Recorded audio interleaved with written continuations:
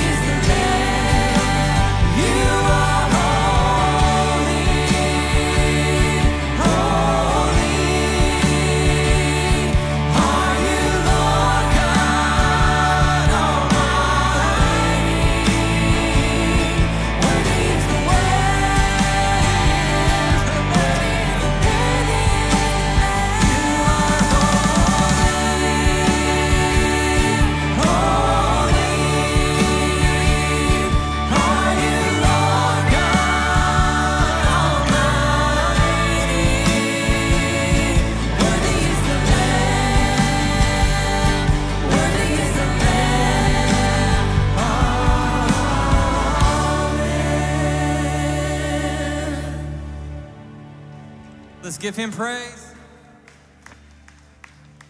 He is our God and he loves us. He proved it on the cross. Let's sing.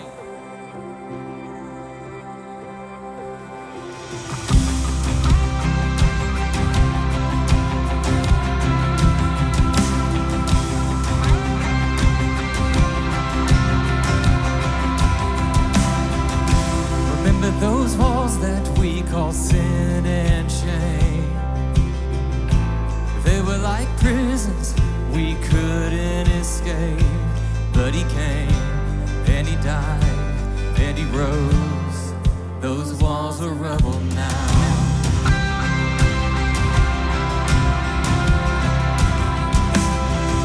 Remember those giants we called death and grave. They were like mountains that stood in our way. But he came and he died and he rose. Those giants are dead now. Amen. This is our God. This is who he is. He loves us. This is our God. This is what he does. He saved us. He bore the cross, beat the grave. Let heaven and earth proclaim. This is our God, King Jesus. Yeah.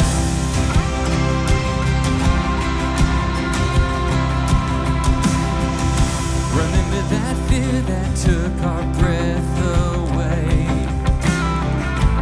Faith so weak that we could barely pray. But he heard every word, every whisper. Now those altars in the wilderness tell the story of his faithfulness. Never once did he fail, and he never will. This is our God, this is who he is. He loves us. This is our God, this is what he does. He saves us. He bore the cross, beat the grave. Let heaven and earth proclaim. This is our God, King Jesus. Who pulled me out of that pit? He did, he did. Who paid for all of our sin? Nobody but Jesus. Who pulled me out of that pit? He did, he did. Who paid for all of our sin? Nobody but Jesus. Who rescued me from that grave? Yahweh, Yahweh. Who gets the glory and praise? Nobody but Jesus. Who rescued me from that grave? Yahweh, Yahweh. Who gets the glory and praise? Nobody but him. This is our God. This is who he is. He loves us. This is our God. This is what he does. He saves us. He bore the cross, beat the grave. Let heaven and earth proclaim. This is our God, King Jesus. He bore the cross, beat the grave. Let heaven and earth proclaim. This is our God, King Jesus.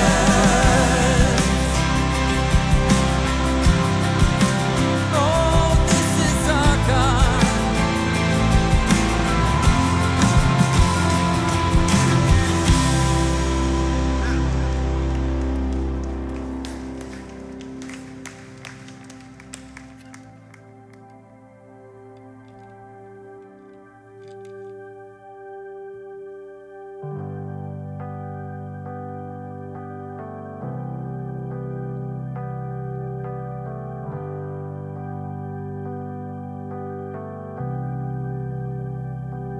What if you had never come to save us?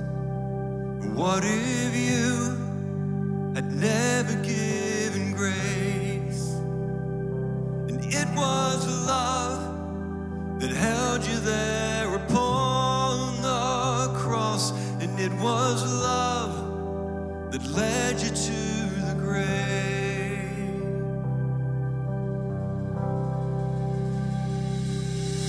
Forgiven, I've been set free. Oh, the power of Christ in me, my Jesus, my victory. And oh, the promise of Christ in me.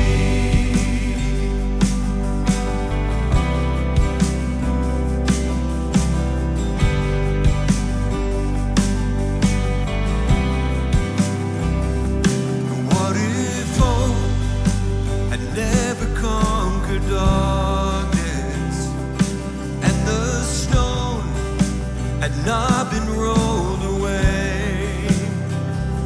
And it was love that poured into your lifeless lungs. It was love that raised you from the grave.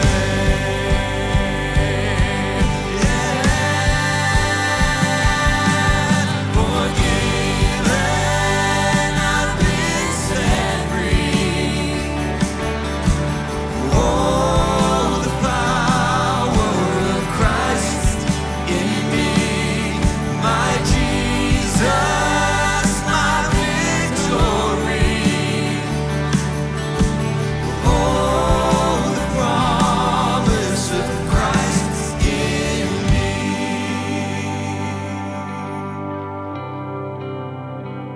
Let's proclaim this truth.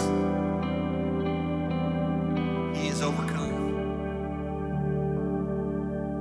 And all hail our Savior, praise Him forever. Jesus has overcome, dying to save us, rising to raise us. There's no one like our God. All hail our Savior, praise Him forever.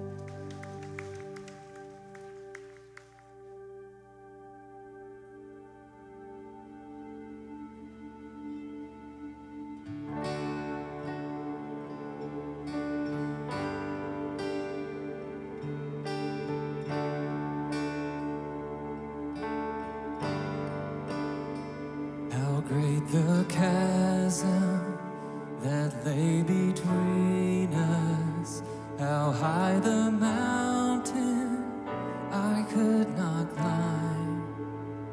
In desperation, I turned to heaven and spoke your name into the night. Then through the darkness, your loving kindness tore through the shadows of my soul. The work is finished, the end is written. Jesus Christ, my living hope. Who could imagine so great a mercy? What heart could fathom such boundless grace? The God of ages stepped down from glory to wear my sin and bear my shame. The cross has spoken, I am forgiven. The King of Kings calls me his own. Beautiful Savior, I'm yours forever. Jesus Christ, my living hope. And his people sing, hallelujah. Praise the one who set me free. Hallelujah. Death has lost its grip on me. You have broken every chain. There's salvation in your name, Jesus Christ, my living hope. Hallelujah. Praise the one who set me free. Hallelujah. Death has lost its grip on me. You have broken every chain. There's salvation in your name, Jesus Christ, my living hope. Then came the morning that sealed the promise. Your buried body began to breathe. Out of the silence, the roaring lion declared the grave has no claim on me. Then came the morning that sealed the promise. Your buried body began to breathe. Out of the silence, the roaring lion declared the grave has no claim on me. Jesus, yours is the victory. Oh,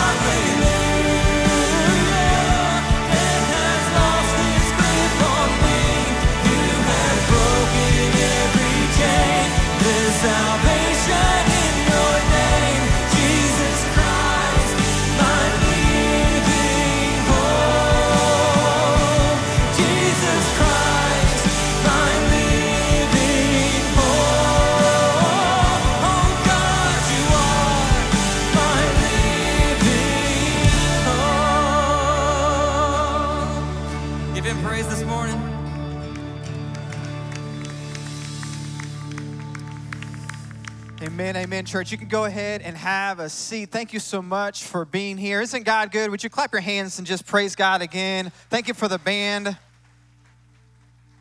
Man, what did you turn to your neighbor and say, man, you look good? You look good, Andrew. Thank you, Olivia. You're you look welcome. great too. And You we look know great, y'all too. are in your Sunday best, right? We don't wear this every Sunday. I know this guy sure doesn't. That's fine. Like literally, all I did was tuck in my shirt like it's all. No, you have a real these shirt are, on. These are jeans. They're not. Like, Those are jeans. They are jeans. They're just colored jeans. That's all. It's fine, but we're just glad that you're here. Thank you so much for joining us at Heritage this morning, here at in Easter, and those of you worshiping online, thank you so much for joining us as well. My name is Libby White, the director of our women's ministry. My name is Andrew Johnson. I'm the pastor of adult ministry here. And maybe this is your first time with us. You picked a great Sunday to be here. What I'd like for you to do now, if that's the case, get your phone out if you would, or if joining us online, and text the word new to 903-200-4055. And that's just a really easy way for us to get in contact with you, know that you were here, and just answer any questions that you may have. One of our pastors will reach out to you and just sort of let you know what's going on here at Heritage and what might be going on in the future, which we have some things coming up. We do. Next Sunday is our next fun day here at Heritage. If you've been to one of those, it's a lot of fun. A lot of fun. Truly is. We're going to have hot dogs and burgers for your kids, for families. We'll have bounce houses, lots of fun activities. It'll be right after the service next Sunday, so 10 a.m. service, and then immediately right here, we will do a switch, change, rearrange, get it all set up. Switch, change, and rearrange. That's really good. That was off the top of my head. Really good. Yeah. I like that. And so, but what we do want you to do is to invite a family. Invest in a family, maybe someone who you've been thinking about. Invite them to come experience the church family atmosphere we have here at Heritage. We'd love for you to do that. Yeah, you guys know what it's like to be around the people that you love so much. And we just sort of want to get other people exposed to that family and that community. And so invite a neighbor, maybe a coworker, somebody close to you that maybe you've been thinking about, man, they should come to Heritage. They should be part of all the fun. That's a great day to do that. And all of those things, what we're doing here this morning and Fun Day is made possible by your generosity. And for that, we say thank you, thank you, thank you very much for your giving, the way that you partner with us in ministry. We call you guys, or y'all, Generosity Transformers. So thank you so much. We truly do appreciate you partnering with us financially. And this morning, if you came prepared to give in person, we do have black boxes as you exit. You can place your offering there. But the best and easiest way is just to go online to do a one-time or recurring donation. Either way, we want to tell you thank you so much for partnering with us. One last thing, we know that God does great things through your generosity here and in the community, and he does great things through other churches and other ministries and pastors in the area. So we just want to lift all the churches in the area up in Texarkana. So many people, more people probably today than any other day will be exposed to the gospel. We just want to pray for the effectiveness for the gospel, that people would hear of the good news and the hope that we have, and that could change their lives forever. So would you go bow your head with me and let's go to the Lord in prayer. Father, thank you so much. You are our living hope. We praise you for that. We thank you for Jesus and his victory over the grave and what that gives us as well, Father. I just lift up all of the churches and pastors that are have so many people, Father, listening and paying attention to your good news this morning. Just open their ears and open their eyes and their hearts to see your goodness and your love and what your son Jesus did for us. And do the same for us here in this room as Matt presents your word to us, Father. Thank you for him. Just open our ears so we can hear great things. In your name I pray, amen.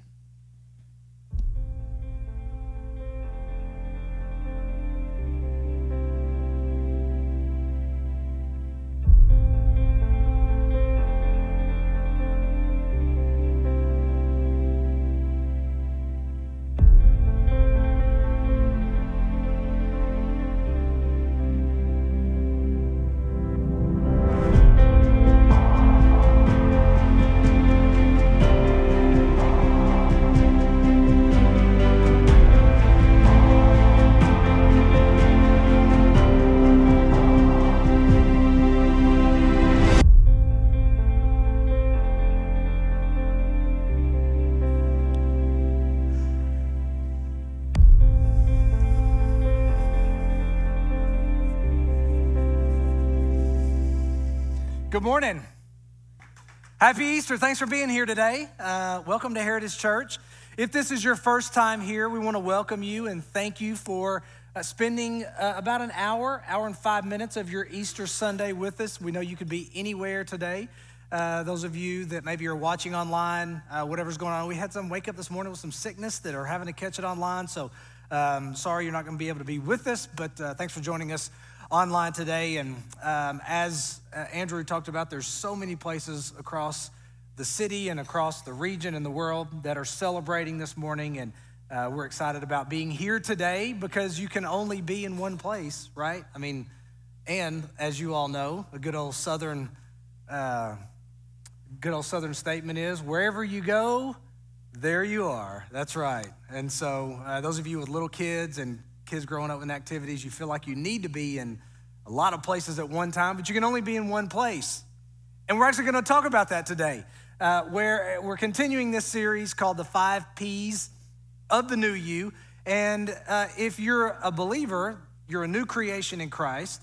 If you're not, and you're here, and you're just here because, I don't know, somebody told you they were going to feed you lunch afterwards, and it's Easter, and in the South, you go to church on Easter, right? Whatever the reason is, but you're searching for truth, and you're looking for what it is that you believe in, and whatever your background and history is, but maybe you haven't put your faith in Christ, and so you're not a new creation, but we're going to talk about what that would look like today if you were. But as new creations in Christ, we're looking at the 5 Ps of the new you. And today we're talking about a new position because we're all positioned in one of two places. And Scripture, the Bible talks about being in the domain of darkness or in the kingdom of the sun, in the kingdom of light. And we sang this morning about Jesus, our King, right? But you go all the way back to the very beginning in Genesis and the beginning of creation, where God created the heavens and the earth. And it tells us that there was darkness, and God said, let there be light, and he separated the light from the darkness. And so we see this physical manifestation of darkness and light and the separation of it, and it laying the foundation and setting us up for these two domains, this domain of darkness and the kingdom of light, that we are now in one of those two places. And I want to spend a little bit of time, and I want to talk about that today. And as it pertains to the domain of darkness, you know, there's no hope when you're in the domain of darkness. The only hope really is in yourself and anything that you could maybe accomplish, or in things of this world. And we know there's really no hope in that. There's no peace. You look around and you see things that are going on and things that are happening around you in this world, and there's no peace in this world, and there's no peace in anything that you could find in the domain of darkness. You know, there's no joy whatsoever, because as you look at things that happen and something happens to you, persecution, trials, discomfort, frustrations, whatever it might be, you can't find joy in those things because there's no hope for something better to come. And in the domain of darkness, there's a way that seems right to those who are in that domain. And ultimately, in the end, it leads to death. And sometimes that's in physical, circumstantial death while we're here on this earth, but ultimately it's in a spiritual death. And while we are in that domain of darkness, we are dead in our trespasses and sins, and we're, in a sense, dead men walking. And there is an operation in that domain, an attitude, a spirit of selfishness that's at work. In that domain, we're left with the lusts of our lives and the pride of life. And there is a ruler in that domain of darkness that is working in the lives of those who are in that realm. And some of you here today are in that domain presently. And I want to go to 2 Corinthians. The Apostle Paul gives us some insight into what specifically the ruler of the domain of darkness, and as he calls him the God of this world, and as believers, we are not in this world. We're not of this world, though we are here physically. But look at what he says in 2 Corinthians chapter 4, in verse 3, he says, even if our gospel is veiled, It is veiled to those who are perishing. So to those who are in the domain of darkness, right? This gospel, this message about Jesus, there's a blindness there. The understanding of truth is veiled. And even in that veiling and that blindness, there's, in a sense, a hostility towards God and towards truth. And an enemy of the cross doesn't want to hear anything about the cross. Look at what he says here in verse 4. So if our gospel is veiled, it's veiled to those who are perishing, in whose case the God of this world has blinded the minds of the unbelieving, so that they might not see the light of the gospel of the glory of Christ, who is the image of God. And so you see, even the Apostle Paul uses this imagery of darkness and light and being able to see and being blinded versus light, and what it is that you're blinded to. And being in the domain of darkness, you're blinded to the message of the gospel. And so often, probably many of you here, and perhaps some of you who even have had your eyes open, at one point have had this mindset and this attitude that, well, I'll clean my act up and then I'll go to church. I'll clean my act up and then I'll find God. I'll clean my act up, I'll get my life together, and then I'll work on whatever it is that I believe, my spirituality. Well, there's a couple of issues with that. One, if you're gonna try to clean your act up, then you have to clean it all the way up, because the standard for being right and for being clean is holiness. And in holiness, you have to be perfect. And so in order for you to clean your act up, you're gonna have to clean it up to the point of perfection. And so the other issue with that is, you know that you can't do it. So it's a problem.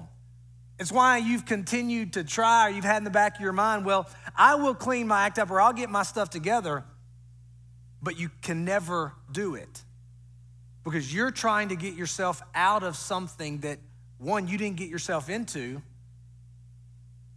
because you were born into this domain of darkness, as we all are. And so the other issue is that even if it were possible, then you would be the one that would get to boast in your works and in your deeds and in what you did, so you'd get to stand before God and you could say, God, look how good I am. So in a sense, you would be your own God, because your hope and your faith and your trust would be in you. So where is your hope? If that's you, if you're here today and that's where you find yourself, in that state, knowing that you've rejected truth, you've been hostile towards it, you haven't wanted anything to do with church or the God of the Bible and this Jesus person, whatever it is, and you've had this mindset that you want to clean your act up, where's your hope? Well, I'm glad you're here, and I'm glad you asked, because I know you're asking. Because many of you know the passage, John 3:16, right? The Apostle John writes these words, that God loved you so much that he sent his son Jesus to die for you, to be buried and to be raised again, so that whoever believes in him will not be who Paul's talking about here, one that is perishing, but will have everlasting life. And that death, he loved you so much that he sent his son to die. That death, if you were here on Friday, we talked a lot about the brutality of that death and the intensity of that death. And in that moment on the cross, Matthew records in Scripture that darkness fell on the earth. And can you imagine if you're just there and you're wondering, is this guy who he really says he is? Right? He talked about being the light of the world, and now he's up on this cross and he's being crucified and darkness covers the earth. And it is interesting. You can go and look this for yourself. Even non-biblical historians document this darkness that happened during this time of the crucifixion. And if you could put yourself in the attitude and the mindset of the powers of darkness that operate and rule in the domain of darkness, they probably thought they had won. Right? This guy who's walking around healing people, feeding people, talking about loving one another, telling people he's the light of the world, telling people he's the Savior that they've been waiting on. You finally stir in some people to send him to the cross. He's on the cross, he dies, darkness falls, and they're probably throwing a party. It was probably a good one too. But then 3 days later, the power of God raised Jesus from the dead and he walked out of the grave. Now, can you imagine the hangover from that party? I can imagine it was not a very celebratory day for the domain of darkness when Jesus walked out of that grave. Matter of fact, Paul even says in 1 Corinthians that if they had known, the rulers of this age, if they had known the mystery of the resurrection and what it meant that Jesus was going to be raised, that he was going to be raised from the dead and what it meant that he would be raised from the dead, they wouldn't have stirred in the hearts and minds of those people to have Jesus crucified. Now, of course, they couldn't have stopped it. It was prophesied it would happen, and it happened. But they were ignorant to God's working and the mystery of the resurrection that God did through Jesus. And part of that mystery and part of that power that raised Jesus from the dead is that same power that's at work in all of our lives. But for those of you who are in the domain of darkness, let's keep reading in 2 Corinthians, verse 5 of chapter 4. He says, we don't preach ourselves, but Christ Jesus is Lord, and ourselves as your bondservant for Jesus' sake, right? We're not boasting in ourselves. We're boasting in what Jesus did. For God who said, light shall shine out of darkness, back in Genesis, he is the one who has shown in our hearts to give the light of the knowledge of the glory of God in the face of Christ. So at some point in time, God shines the light of the message of the truth of the gospel in our hearts and our minds to open our eyes. And for those of you who have yet to put your faith in Christ, you're blind.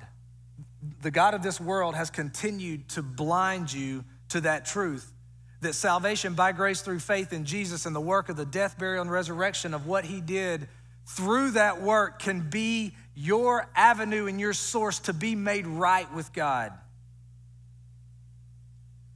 And the God of this world works tirelessly to blind you.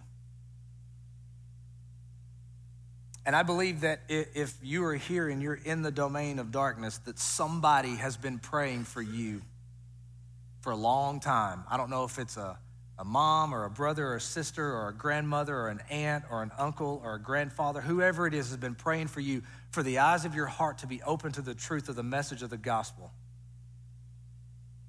And there are seeds that have been planted all along the way about who Jesus is and what he did and the interactions that you've had with people who say they believe. And I'm not talking about the ones that have turned you away, because those people are not walking in a manner worthy of the message that they say they believe. But I'm talking about those who exude that joy and that peace and that hope that you don't have in the domain of darkness. And you're wondering what it is about them that they have. But you think that you got to get yourself cleaned up and you got to get yourself right before anything can happen. And at some point along the way, we're trusting that those seeds that are planted and watered along the way, that God's going to cause the growth in your life. And maybe today is that day. Maybe today's the day that all the dots get connected, all the pieces of the puzzle get put together for you in your mind and in your heart.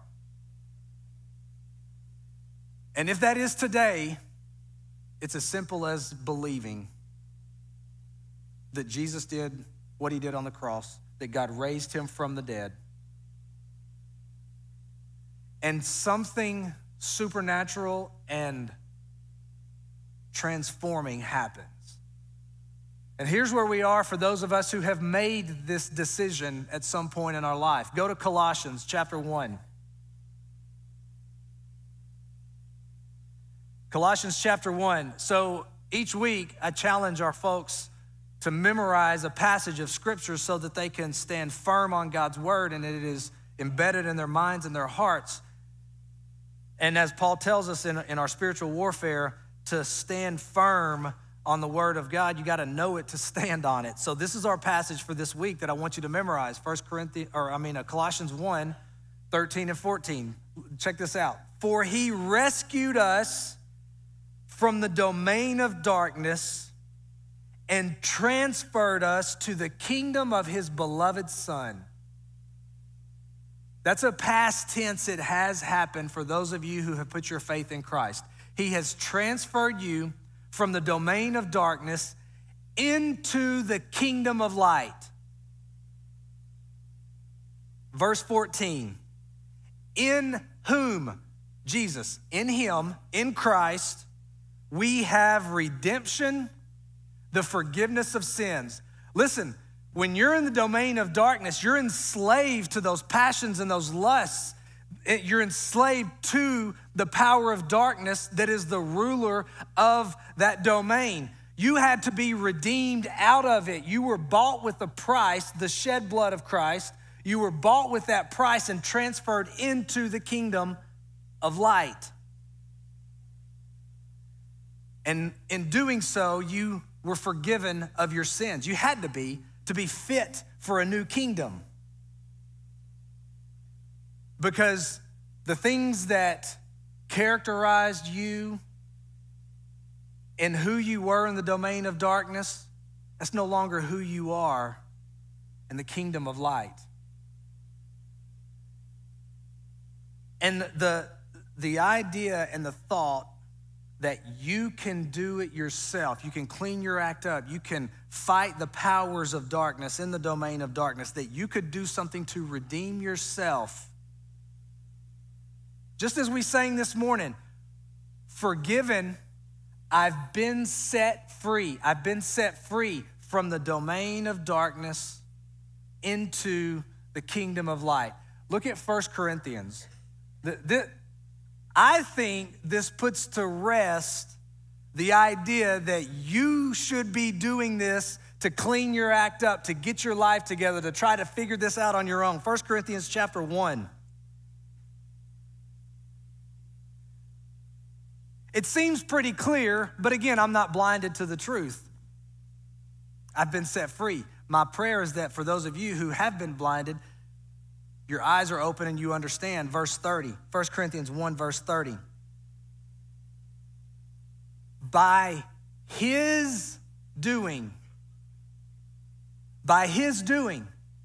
not by you cleaning your act up, not by you getting your life together, not by you redeeming yourself out of the domain of darkness, not by you setting yourself free, not by you doing something to be forgiven of your sins. By his doing, you are in Christ. Part of that new position that we find ourselves in the kingdom of light. We've been placed in Christ. By his doing, you are in Christ, who became to us wisdom from God and righteousness and sanctification and redemption. By his doing, you believe in the work of the cross for salvation. And then by God's doing, he transfers you into the kingdom of light. He unites you together with Christ.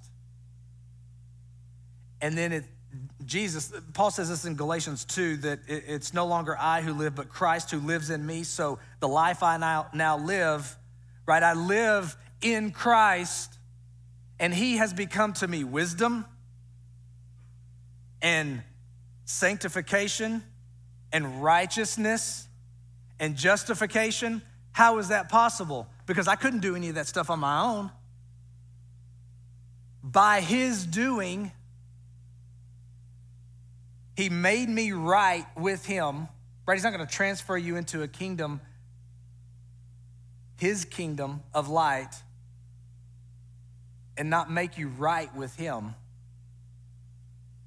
He makes you right with him. He sets you apart as holy. And he declares you forgiven. And he's given you the wisdom. He says Jesus has become wisdom from God for us. He's given you the mind of Christ. You keep reading a little bit later in here at the end of 1 Corinthians chapter 2, he says that we've been given the mind of Christ. Why? For wisdom and understanding and guidance and knowledge and discernment. Because as we're operating and walking through this kingdom of light, the powers of darkness are still working to try to destroy us and ultimately to try to keep us from being a light in this world. Paul tells us as children of light, we should walk as children of light. Well, you think the domain of darkness is just going to sit back and let you do that and be walk freely with no problems or issues? No, they're at work in our life.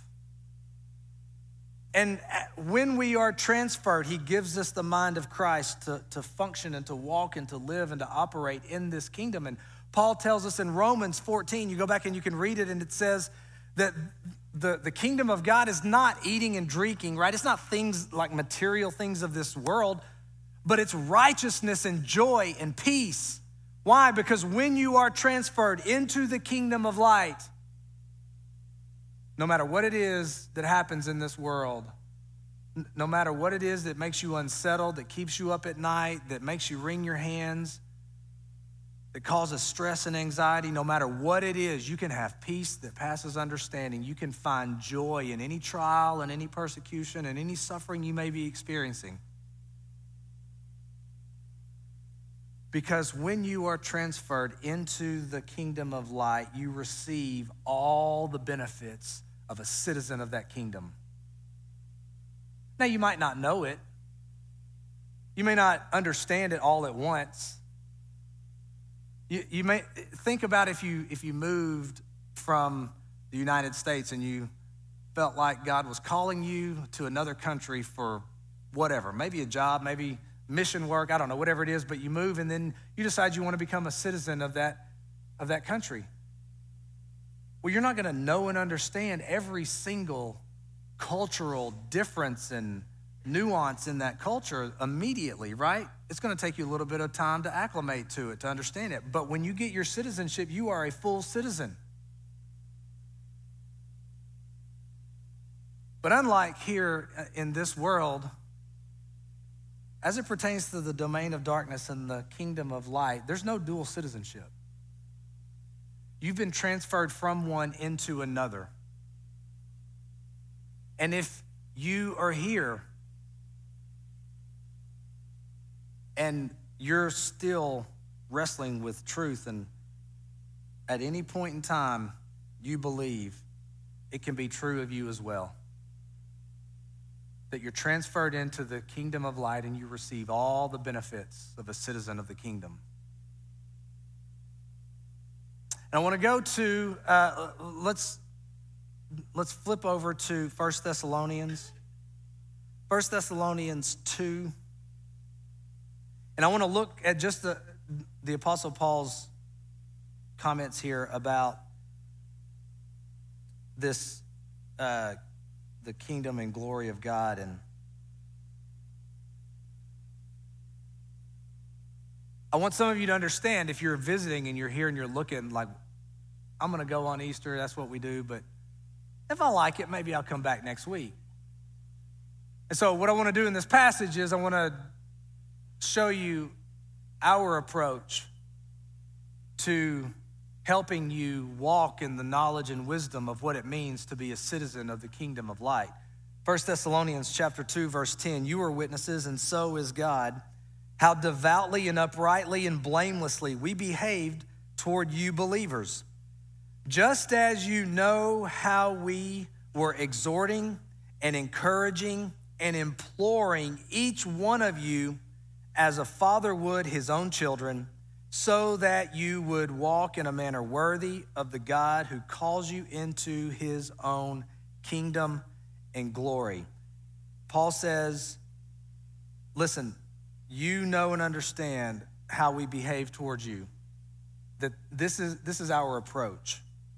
To try to encourage you to walk in a manner worthy of the God who calls you into his own kingdom and glory. We exhorted you, we encourage you, we implore you. Now, we don't necessarily use those words, but the word exhort just simply means to urge, right? I'm urging you on, right?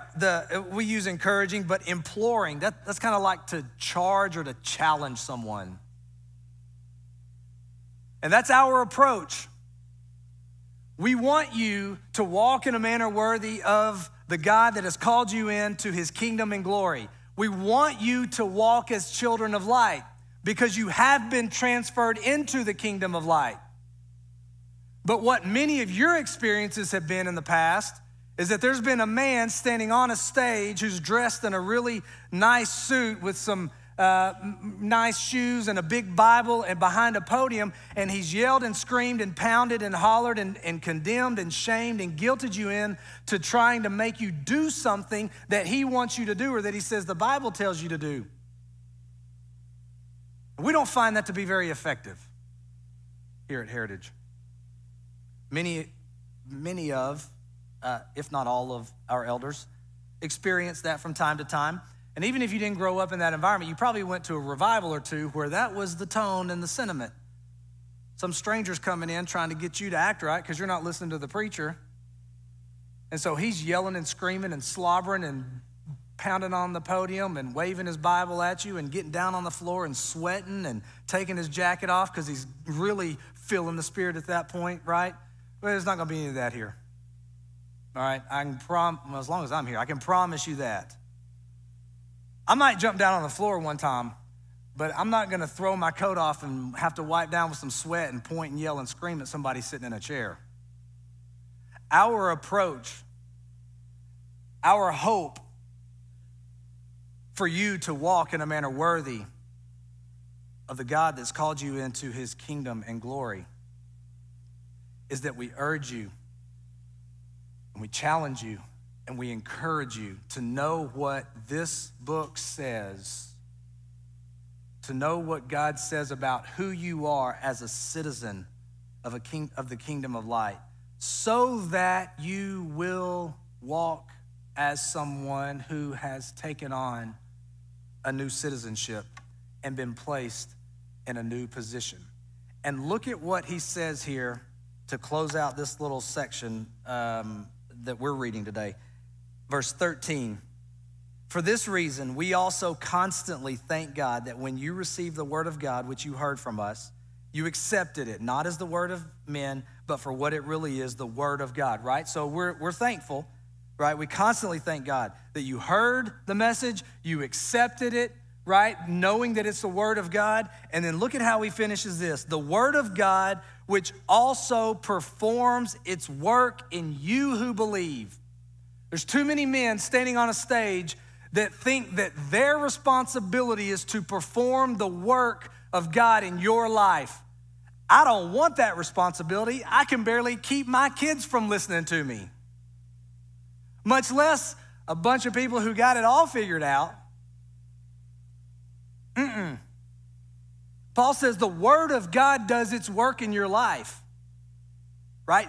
So not only from the beginning, by his doing, he has placed you in Christ and transferred you into the kingdom of light, but from the beginning and then through the transformation and the knowledge and the understanding of what it means now to be in the kingdom of light, the word of God is doing its work in your life. So what is our responsibility? To tell you what the word of God says.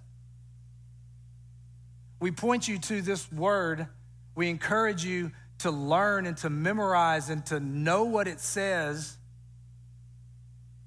because we believe that if we urge you and we encourage you and we challenge you, that the word of God is just powerful enough to spur you on to walk in a manner worthy of the God that has transferred you into the kingdom of his glory. So now some of you are here today and you've got some questions. Maybe your eyes are just open today. Maybe there's some things that I said that really spurred some thoughts and some curiosity.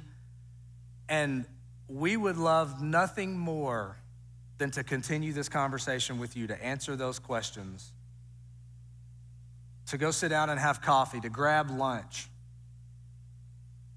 for you to come and sit in our office for an entire afternoon, if that's what it takes. Whatever that is, if that's you, here's what I want you to do. We're gonna make it easy for you, because God makes it easy on us, so we don't feel like we should put any extra demands or requirements on you. But here's what we're gonna do. If this is you, in just a second, I'm gonna pray. I'm gonna dismiss this, and while I'm praying, there's gonna be a name and a number on the screen here, the word kingdom. Text the word kingdom to this number, 903-200-4055. If that's you and you want some questions answered, you want more, want to hear more, you want to have a longer conversation about what we talked about today, shoot us a text. One of our pastors will reach out to you. We'll connect and we'll get those questions answered. And we'll trust that God's going to do the work in your life, just as he is doing all of us who are now in his kingdom of light. Let's pray. Father, thank you for today. Thank you for what we celebrate today, the resurrection of your son. And God, that we can hope in that, we can have joy in that, we can be made righteous in our faith in that. Father, without that, we are hopeless. We have no joy, and there is no peace. But Father, we thank you constantly for that truth and the reality of what you did. And God, I pray for those who are here today who came just because they're supposed to on Easter, just because somebody maybe invited them or whatever the reason is, but they're here today and their eyes have been opened and you've removed that veil. God, I pray they send that text, that we get their questions answered and that we can all celebrate because of your doing in their life. We thank you and we praise you for who you are and for what you have done. And it's in Jesus' name we pray. Amen. All right, thank y'all for being here. Y'all have a happy Easter.